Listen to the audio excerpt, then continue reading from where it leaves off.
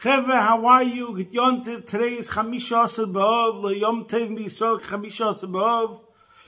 It's also Erev Shabbos, Nachamu, Nachamu. And it's Parshas V'Eschanan. So as usual, this Parsha, by the way, V'Eschanan, it's from the bombs of the bombs of the bombs. You could say the entire Torah is in Parshas V'Eschanan because it has the pasuk, Anoichi Hashem Melikecha, the first of the Aseret Hadibros, which it's well known that the entire Torah is in that pasuk. And not only that, in that pasuk, but in the first word of Anoichi, it's all about Anoichi. Hashem is the only true existence. And then not only that, in the first letter. So we'll talk about one thing today, which is, I think, very, very fundamental in Judaism. And even though I didn't see it anywhere clearly explained, but I think based upon what we've learned in Chassidus and in general, it's really pretty obvious.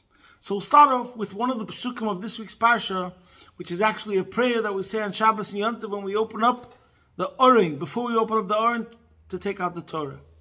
And we say it in Simchas Torah. It's one of the most famous psukim. Atorei solodas ki adinoi ho Elohim einoid milvadoi, which is translated, you have been shown to know that Hashem, He is the God. There is none beside Him. So, the simple meaning of the verse is, Moshe Rabbeinu was addressing the Bnei Yisrael and he's telling the Yidden that we were shown. As Rashi says, Haresa kitargumoi, as Targum Onkelos renders it, is chazesa. You have been shown.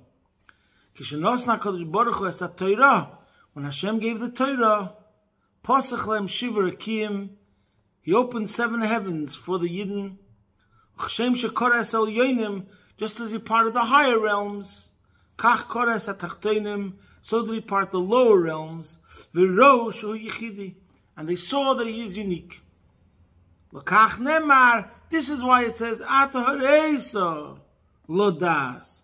You have been shown to know. God revealed Himself in such a way that He revealed His existence throughout the creation.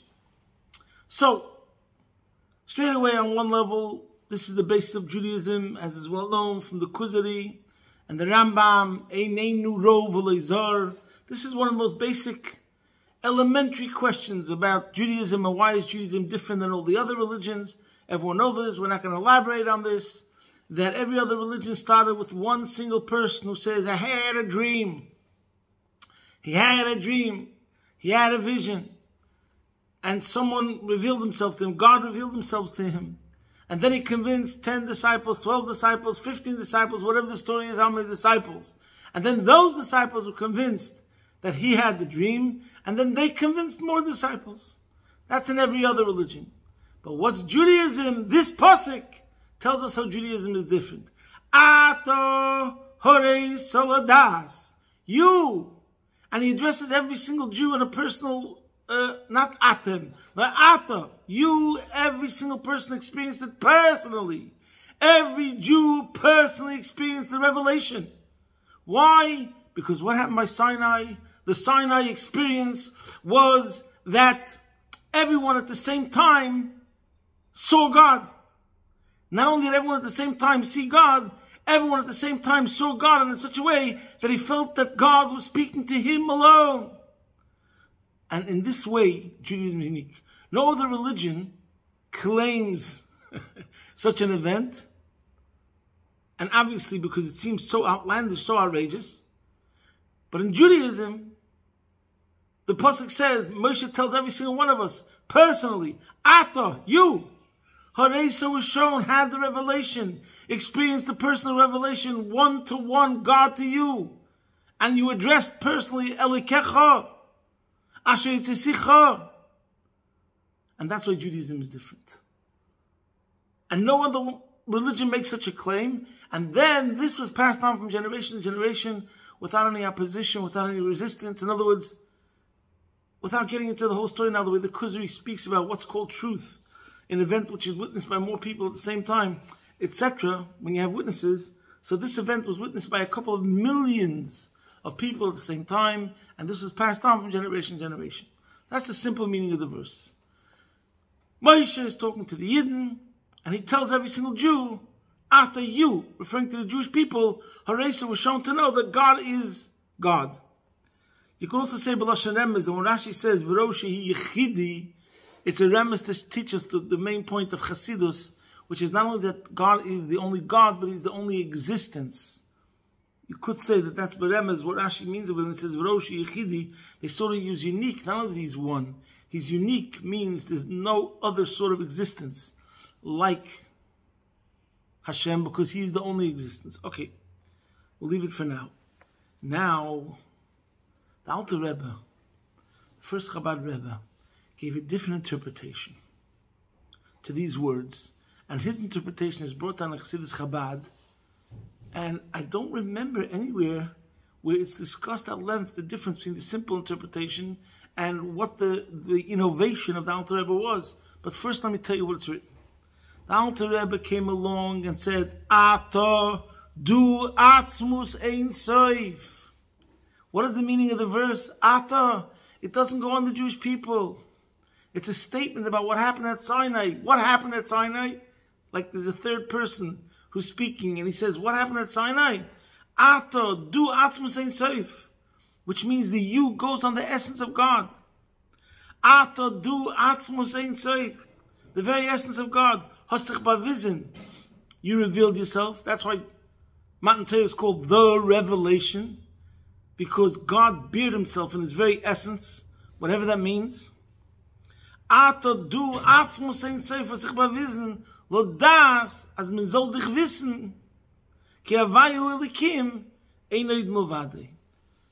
You revealed yourself in your essence so that we should come to know you, that Havayev Elikim, that Hashem Hu Elikim, which that's really also the totality of Chassidus and Pnimius HaTorah, Havayev Elikim Kula Chad, which we don't have the scope of this talk to explain what that means at length. Einoid Milvadoi. So, if someone just hears these words from the Alter Rebbe, he thinks that maybe, what's the difference in Alter Rebbe? Why did he have to come along and say, Ata du atzmus ein soif hatzich bavizin? So maybe, on a simple level, we'll say one level of interpretation more simply, but then we'll take it to a whole different level, which I believe is also very important. One simple difference is we could say that Chassidus talks very much about the difference between milmayla lamata and milmata lamayla. There's God, He's revealing Himself, and then there's the way we have to reach God from ourselves. There's milmayla lamata as God reaches out to man, and then there's milmata lamayla as man reaches out to God. It's a two-way street, a two-way relationship. You could say sometimes in a marriage, the husband has to initiate warm feelings and positivity and affection, and sometimes you say the wife has to initiate warm feelings and affection. Sometimes milmayla lamata, sometimes milmata lamayla. So maybe if we look like that, we could say that the pasuk is Moshe Rabbeinu talking to the Yidden, telling them, Ata harei soladas, you were shown, guys, be happy, Judaism is completely different than their religion, let's appreciate it. And therefore, because Ata harei soladas, you were shown such a high revelation, Hashem revealed Himself personally to every single one of us, so that's a call for us to now rise to the occasion. You understand? As God reaches out to us and revealed Himself, and He didn't allow Judaism to be like other religions where it starts with so-called a claim of a person who says, I had a dream, that God revealed Himself to only one person. Here He revealed Himself to the entire nation. Therefore it behooves and it's appropriate to the entire nation to respond, so to speak, in kind, to show our affection, to show our love. So therefore, according to the simple meaning, Moshe Rabbeinu is giving us a call. Ata harei soladas, ki Hashem hu elikim. God revealed Himself to us. And that means that we should now respond in kind and internalize it, absorb it, ladas, etc. And the Alter Rebbe is coming along and saying that it started from God. Ata harei soladas. We have to remember that point. It's stressing what God did to us. Where it started from. Everything starts from Ma'ila Lamata, that He allowed it to happen.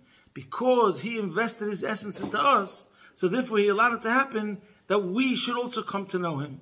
So the Alter Rebbe is talking L'mayla Lamata, we could say, and Moshe Rabbeinu is talking L'mata L'mayla. Okay. Maybe that could be one pshat. And by the way, this also goes together with a very famous interpretation of the Rebbe, which is brought up many times in the Rebbe's Maimorim, about the pasuk V'nigla kvei davaye v'ro kol basar. And the Rebbe repeats this in a couple of places, that the pasuk is telling us two things. Because you can ask a question. Once it says V'nigla kvei davaye, that God revealed himself in all his glory. Why does it then have to say v'ro kol basar? That all the flesh saw. Isn't it obvious? Once we say V'nigla kvei davaye, we see already, we should know already the outcome and the result automatically, subsequently, v'ro kol basar. The Rebbe says, I'm ready to give pshat. No. V'nigla kvei davaye is talking about L'mayla Lamata. God revealed himself. It makes it possible that there should be the continuation. But the main point is, an act of God? That's not such a great chidush.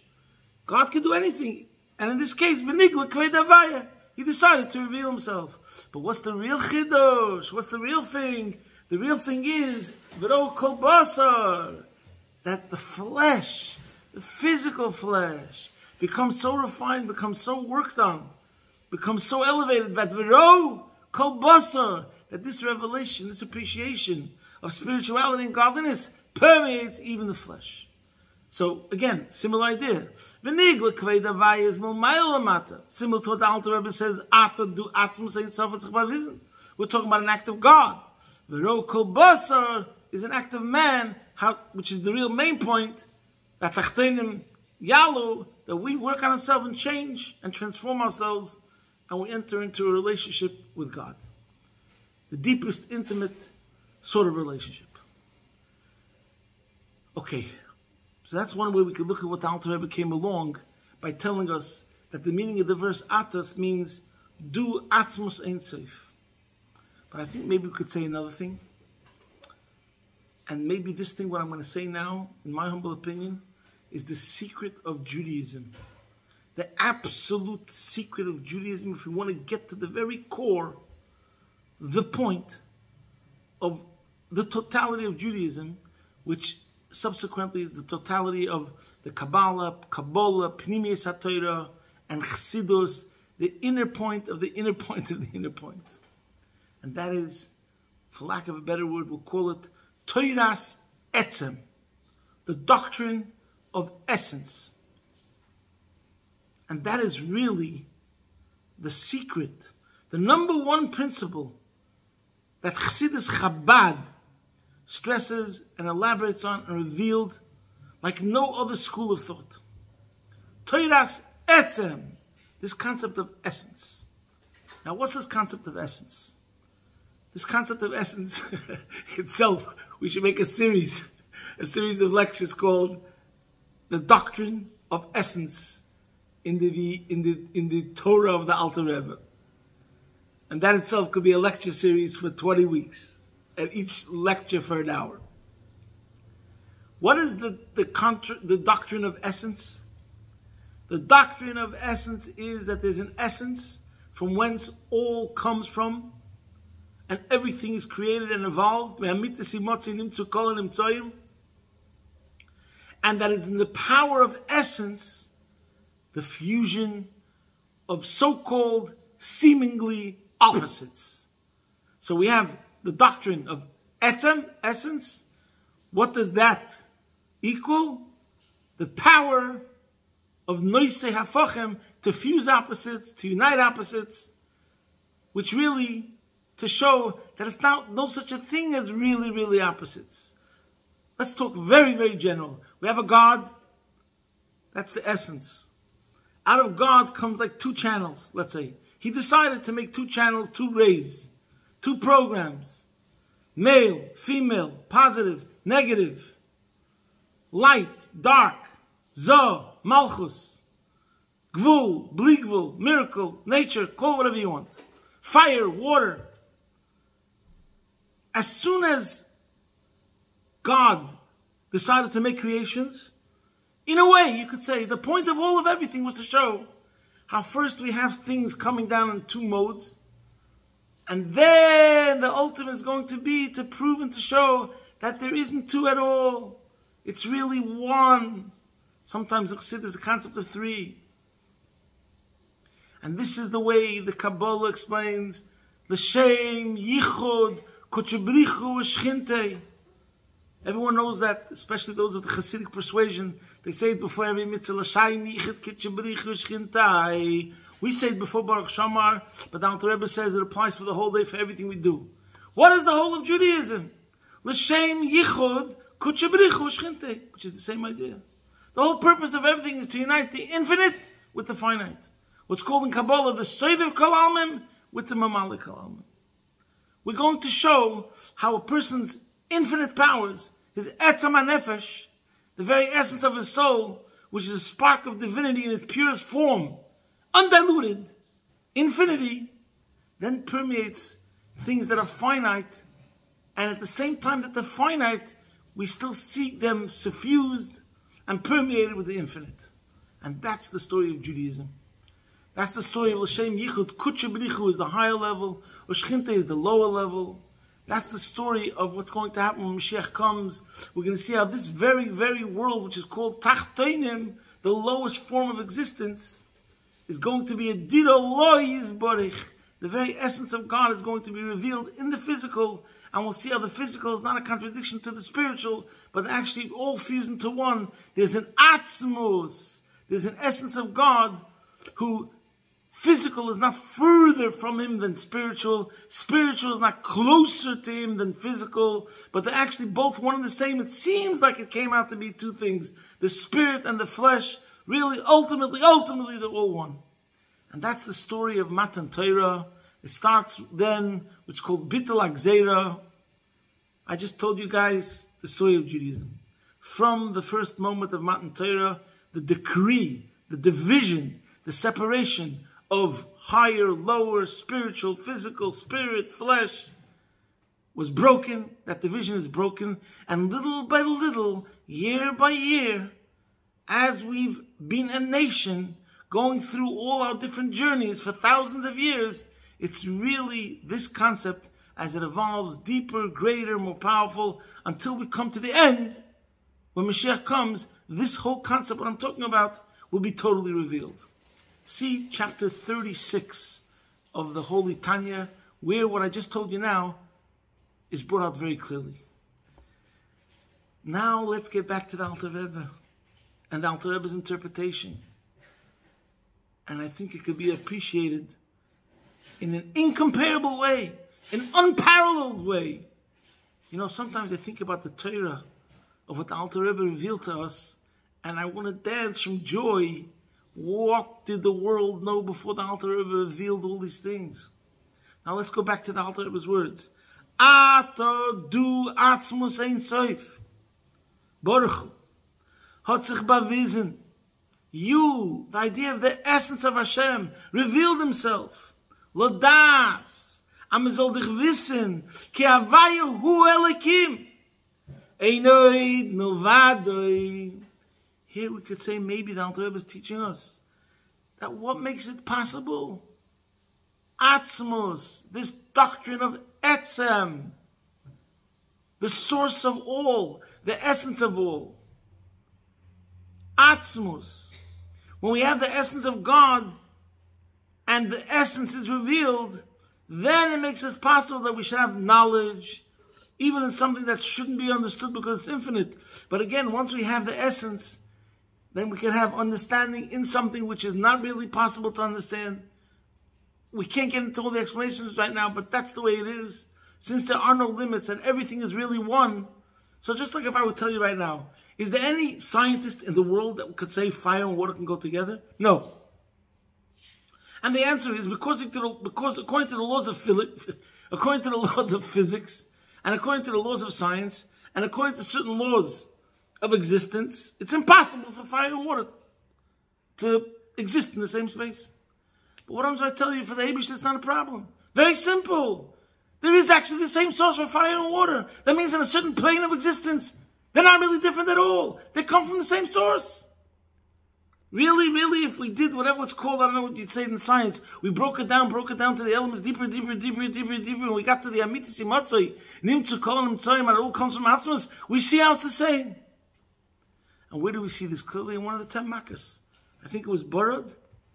And Rashi says of the Nes Mitoich Nes, that it was balls of hail, ice, and fire.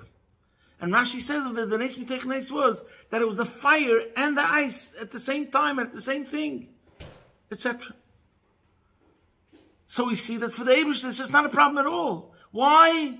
Ultimately, because fire and water are not opposites. The fact that they're opposites is because it created according to a certain level of rules in a certain space. Like we said before, in a certain plane of existence, they are opposites. And according to, if we look at it with the naked physical eyes, we would see all the properties and dimensions and aspects of fire, which are opposite, the total polar opposite of all the elements, dimensions, and aspects of water. But guess what? There's an essence from whence they both were created, that in that essence, it's really one. Now, this concept, the doctrine of Etzem, is really also the whole secret behind Chassidus Chabad, and the Alter Rebbe in particular. The Alter Rebbe pushed very much that we should understand. His school of thought was Chochma Bina Das. We're called Chabad Chassidim.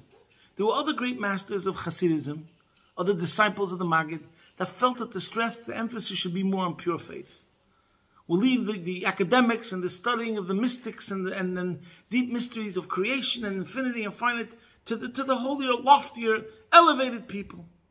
But the masses should just believe in the tzaddik. All you have to do is believe in the tzaddik, and that's it. You'll fly on their coat tails, whatever you call it. No problem. The Alter Rebbe said no. He made a new system, a new path. Ashreinu matei chalkeinu maneim garaleinu. Number one, I believe he saw the future. He saw the future that we're going to have this society and world which is more stressing individuality and independence and free thinking. All those industrial revolutions and the French Revolution, the American Revolution, this whole idea of individuality was emerging. And the real truth of God is meant to permeate even man's sense of so-called individuality, free thinking, and independence. We're talking, I know, we're talking about very huge subjects now. Like I said, it's not the scope of this talk to farem for an hour shilas v'mizokt. But this is the idea. And then, therefore, the Alter Rebbe came along and said, the age of just accepting and faith is not enough. That's the foundation. That's what the Jewish nation is all about. But even our faith was different than all of the nations, because by us it was Atoharesa Lodas. As we said, the first interpretation, the simple meaning. Judaism is different than all the other religions because we first all saw it. So that level of certainty that comes from sight. But then Chassidus Chabad comes along and says there's even a level of our faith which is even greater than seeing is believing. That's because God is in us. He is our essence. Talking about essence to essence. But then we come to another point in this verse itself. According